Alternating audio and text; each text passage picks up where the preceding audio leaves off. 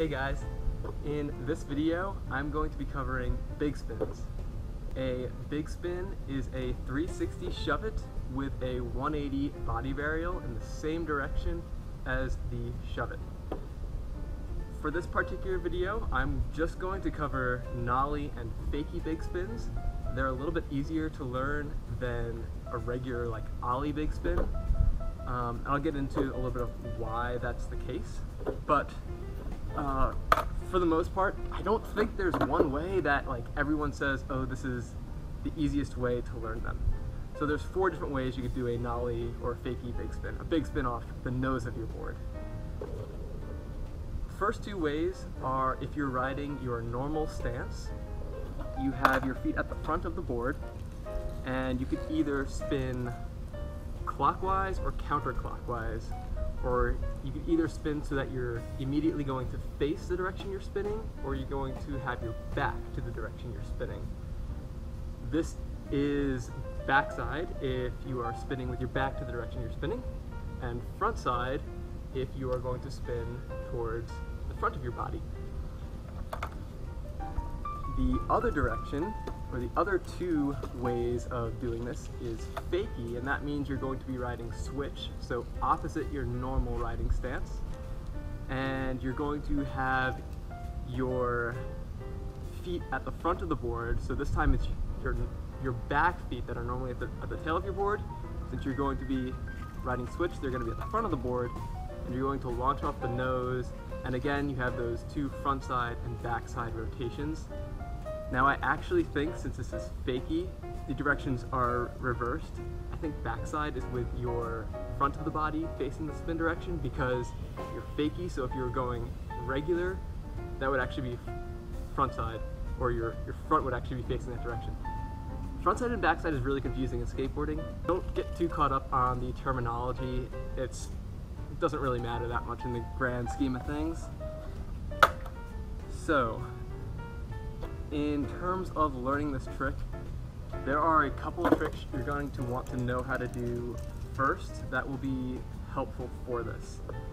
Definitely know nollie and fakie shove-its, which is just a 180, and definitely be comfortable jumping on and off your board. Beside that, I don't think it's that necessary that you need to be able to do a 180 ollie or fakie 180. Those will be helpful, but this is such a natural trick that you may not even need those. In fact, you don't even have to really pop your board to do a big spin.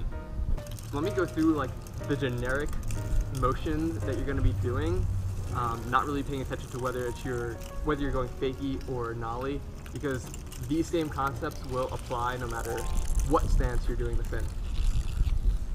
There are a lot of leaves blowing around right now, so that's what that weird noise is in the background. Alright, so let's just say I'm riding regular that direction. I'm going to use my hands as my feet. One foot is going to be on the nose of your board, and the other one I'll typically put on like kind of over the bolts. Again, I'm not really focusing on trying to pop the board, just spin it. And that gets to why this is a little bit easier than a regular big spin where you're going forward and you pop it off the tail. Pivoting your board off the nose is easier because you kind of swing and create like a little lever. So if you can imagine, as you're riding, you push down this way, and then you can take this foot and swing the board forward this way and use the leverage to keep your momentum going in that direction. When you are going off the tail of your board, it's a little bit more difficult because you don't have as much of a lever from the fulcrum right here. So you've got like a lever about this big off your tail, and you've got a lever about this big if you're going off your nose. And yeah, you can make the lever action from up here, but I just find that that's a little bit harder because you're already pushing down and you're already putting force into this foot. It is trickier to get leverage on the opposite foot that you're coming off the ground with. So in order to do the trick, you're going to push down and start to spin and just jump with your board and kind of go with it. I know that's really, really vague, and I'm sorry. So definitely watch the 4 ways that I do it, and you can kind of see how the motion works. Some general concepts to keep in mind is keep your back straight and keep your shoulders directly over your board. Don't try and fling too hard. That will make you lose control. I think it's actually a little bit better to learn and stay in control, maybe underspinning the big spin, rather than just trying to make the board do the full spin. And be ready to land either regular or switch. You can learn this standing still. I think that is okay, but for me, I always find tricks a little bit easier to learn if I'm just rolling a little bit forward in the direction that I'm going.